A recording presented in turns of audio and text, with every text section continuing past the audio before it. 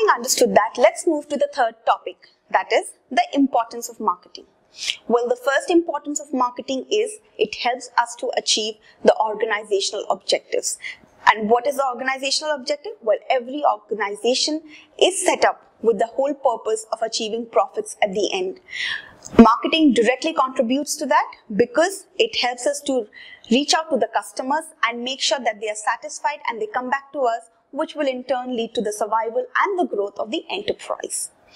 The second importance being standard of living, in terms that it improves the standard of living and the quality of living of the consumers by satisfying their economic and their social needs and providing them the goods and services as per their taste, their preference, their understanding and as per their purchasing power, which in turn will of course lead to the standard of living improved with the consumption of the goods or the services.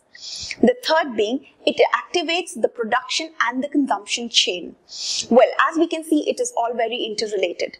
The importance of marketing being by understanding what does the consumer really want, by undertaking the basic market research, we will come up with the product specification with regards to the market requirements, and on the basis of that we shall create and conceptualize a product.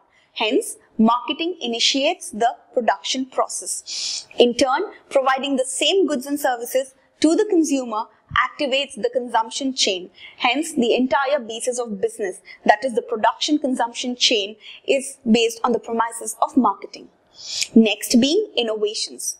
Well, gathering the market information, understanding what is latest happening in the market, helps the organization to not only innovate but also to be updated with the competitor strategy, which in turn helps in the survival and the success of the organization. The next point being the growth of the enterprise. In terms over here, it leads to the survival of the enterprise by improving the employment, by improving the income, by improving productivity. That is, by understanding what consumer wants and providing them, we are maximizing our efficiency, we are maximizing our productivity and profitability, and in terms leading to the growth and survival of the organization in the long run.